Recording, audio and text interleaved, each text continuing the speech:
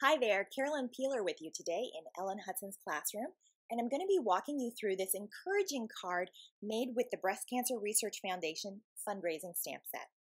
To get started, I've cut a 5.5 by 4.25 piece of white cardstock, and I've also lined my card elements up, so this ledge paper for the bottom and the little flower accent for the top, but they are not glued down yet. They are simply held in position so that I can discover where exactly I want to put my greeting.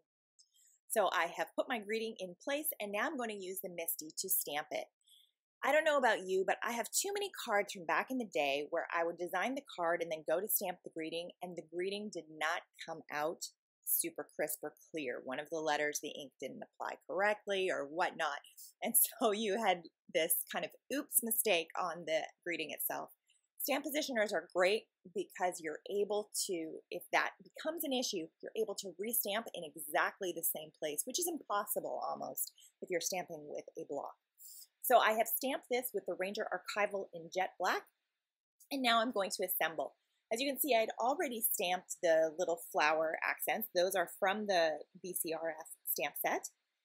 And then I mounted everything onto Tailored Expression Strawberry Milkshake, and I used pop dots to do that so that the card has a little bit of definition to it, some height differences, and that just creates visual interest because this isn't a super complicated card. It's actually a fairly simple one.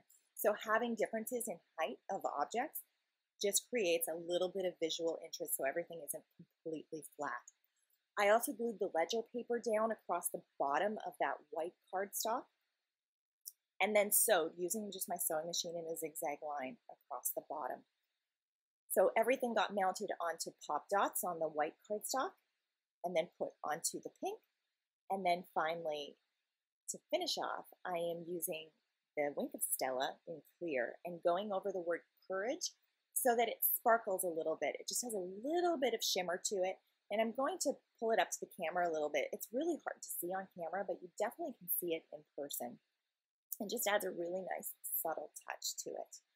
So thank you so much for joining me today. I hope that you enjoyed today's project, and I hope that you pick up this stamp set. It's for a great cause, and it has beautiful designs. Thanks so much.